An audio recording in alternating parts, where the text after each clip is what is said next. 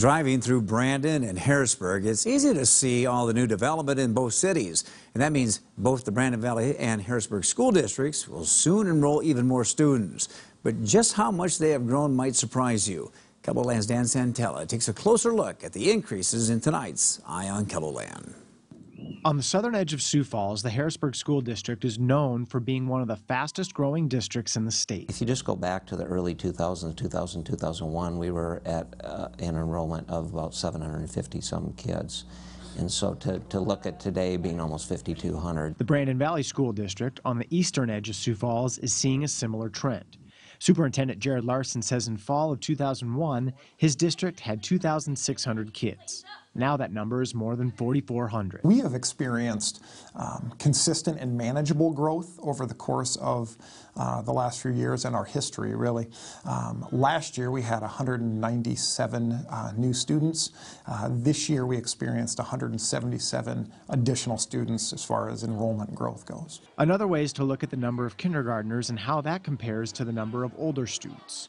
Larson says graduating classes at Brandon Valley High School have around 250 students. We're bringing in about 350 kindergartners, between 350 and 375.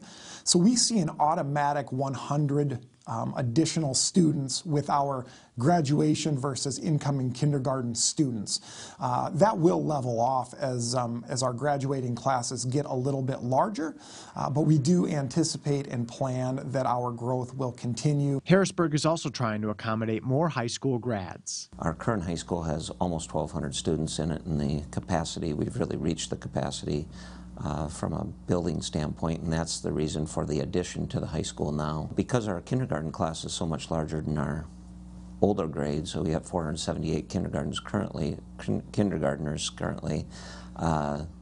we are going to see so much growth in the high school level that we will outgrow even with the addition in about 3 years.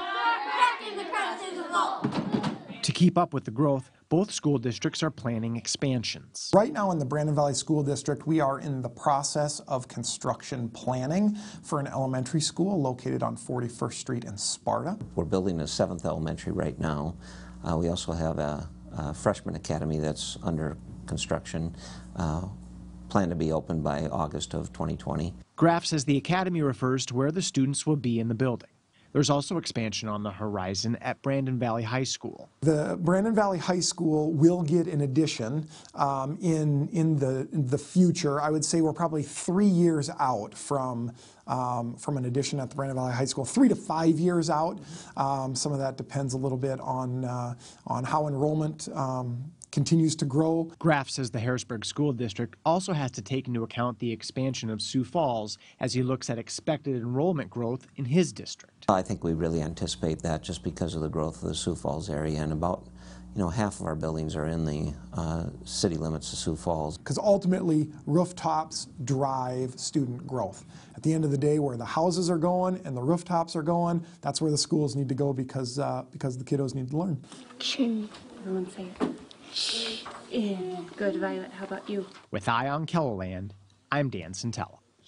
The Sioux Falls School District is also dealing with crowded schools. It's in the process of building a new high school and middle school. They should be ready for students by the fall of 2021.